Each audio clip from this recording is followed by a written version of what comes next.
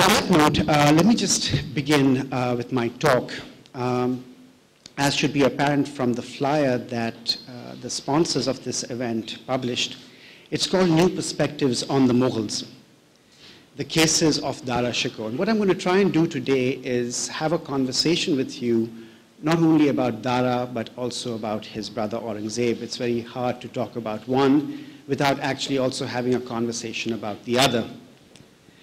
So my talk is about 30 minutes, and I would be very happy and grateful for any questions that you may have after this, and I imagine Noman will be a facilitator for that when the time comes.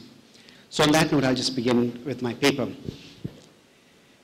At the end of August in the year 1659, an armed retinue of mounted Mughal cavalrymen and mail-clad Baluch archers, accompanied by war elephants, made their way through the crowded streets of Delhi.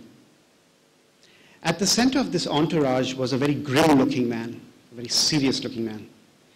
He appeared to be in his mid-40s and was seated, along with his son, about 20 years old, on an unkempt and unadorned elephant.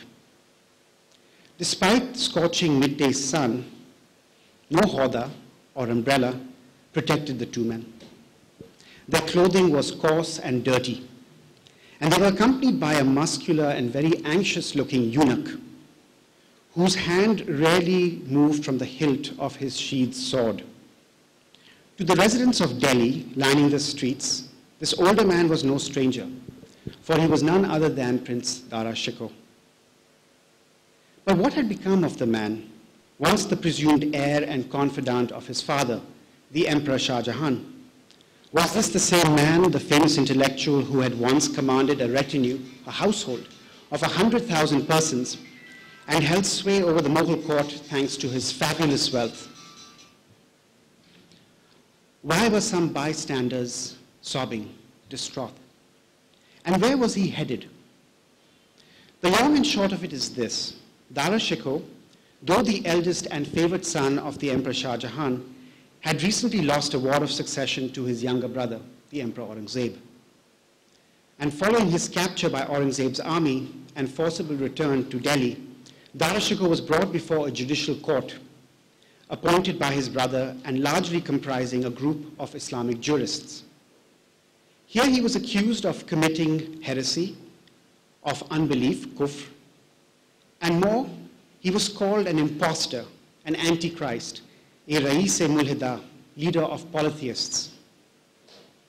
An elaborated version of the charge sheet chronicled by Muhammad Kazim, the official court historian of Aurangzeb and the author of the Alamgir-Nama, clarifies the accusations. Muhammad Kazim writes, and I translate from Persian, Dara Shikoh in his later years did not restrict himself to free thinking and heretical notions which he had adopted in the name of tasawwuf or Sufism, but showed an inclination for the religion of the Hindus. He was constantly in the society of Brahmins, yogis, and sannyasis, and he used to regard these worthless teachers of delusions as learned and true masters of wisdom. Thanks to these perverted opinions, he had given up prayers, fasting, and other obligations imposed by the law.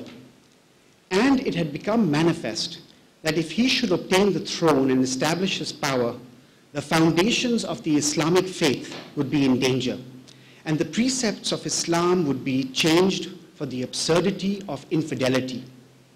This is what Muhammad Kazim elaborates in his text about Dara Shikoh. And so it came to pass that Prince Dara Shikoh was executed in the fall of 1659. What should be clear from the preceding commentary, as well as other passages sprinkled throughout the Alamgir-Nama, is this. The conflict between Dara Shikoh and Aurangzeb was framed from very early on as a battle between religious infidelity versus religious steadfastness. Under the terms of Kazim's triumphalist rendition, Aurangzeb is the avenging angel of a humiliated and embattled Islam, who was forced to fight his brother on account of the latter's decades-long attempts to undermine Islam. In the centuries since Kazim put quill to paper, This view has come to be accepted by many Muslim historians, for whom Aurangzeb's supposedly steadfast adherence to Islam renders him as an exemplar ruler. Simultaneously, however, a parallel discourse has also come into being. Shaped first by British historians in the 19th century and then more recently by a curious alliance of both Hindu nationalist and secular historians, together they argue that the conflict has more tragic overtones, spelling as it does the defeat of a tolerant and syncretizing Islam by an intolerant and orthodox variant. Underlying this particular rendition of history is the idea that Dara Shikoh's defeat and Aurangzeb's triumph marked the onset of Islamic fundamentalism, which in turn speeded the collapse of the Mughal Empire and the eventual conquest of South Asia by the British. Given such readings, is it any surprise that the Dara-Aurangzeb conflict stands as a totem for the divided interpretations of not just the Mughal period, but even South Asian Islam itself? On that note, I'd like to offer you a very brief sketch of the princely careers of both Dara Shikoh and Aurangzeb. Dara Shikoh and Aurangzeb were the first and third sons of the Emperor Shah Jehan and his wife Mumtaz Mahal.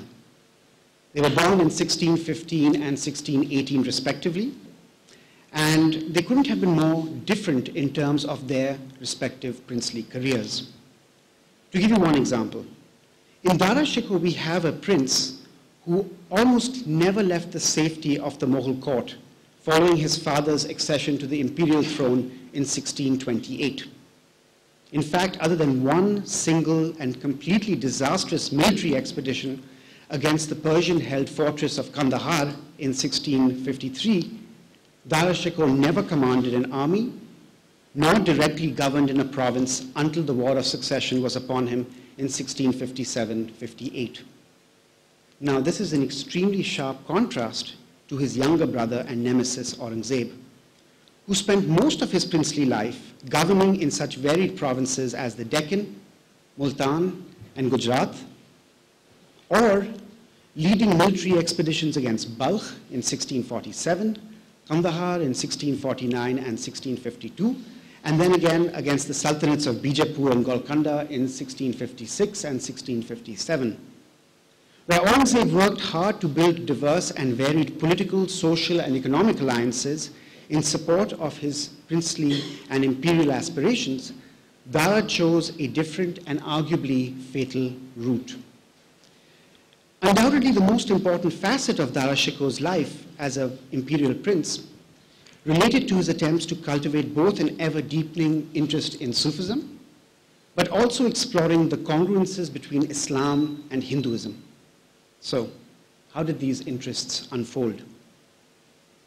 Well, starting with conversations with various Hindu and Muslim mystics in the late 1630s and his initiation into the Qadri Tariqa in the early 1640s, Dara Shikoh's intellectualism led him to compose roughly 20 books between 1640 and 1657. Two are of direct significance to my talk today. They are Majmu' al-Bahrain, the meeting place of two oceans, which comprises or compares the vocabulary of Hindu and Islamic esotericism. The other book is the Sir Akbar, or the Great Secret, which is a translation, and depending on the manuscript in question, roughly 50-odd Upanishads from Sanskrit into Persian. Majmu' al-Bahrain and Sir Akbar in particular would be absolutely central texts in making the charge of kufr stick against Dara Shikoh during his 1659 trial. And yet, contrary to the charges leveled against him by Aurangzeb, or the more recent judgments of men like India's first Prime Minister Jawaharlal Nehru, who has called him, and I quote, the greatest syncretist in Indian history, the truth regarding Dara Shikoh is much murkier. In fact, Dara Shikoh offered a rather different opinion of his own work. Thus, instead of situating himself on the fringes or even outside Islamic tradition, Dara Shikoh placed himself squarely within it, always defensively asserting his opinion that the universality of the Quranic worldview had been vindicated during the course of his own intellectual work. Furthermore, To compound our challenge of dealing with Dara Shikoh, he never claimed to be offering a noble example of religious dialogue in order to further Hindu-Muslim amity or understanding. To the contrary, as he clearly asserts in his preface to the Sir-e-Akbar, Dara Shikoh viewed the Upanishads as Islamic texts, witnessed by the Quran, and bearing testimony to true and unvarnished Tawheed or monotheism. Now, you may be wondering as to how Dara Shikoh reached this most extraordinary of conclusions, that the Upanishads, in fact, are a small I Islamic text.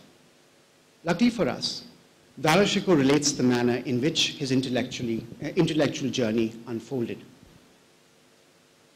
As he explains in the introduction to the Sir-e-Akbar, despite extensive research and writing aimed at explicating the secrets of God's oneness, he remained filled with doubt.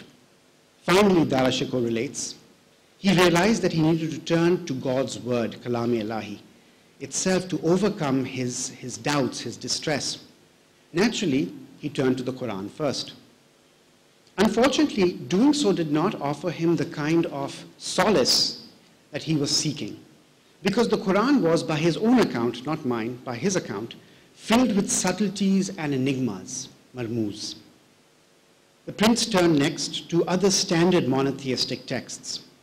He specifically, in his introduction to the Sir-e-Akbar, mentions the Old and New Testaments.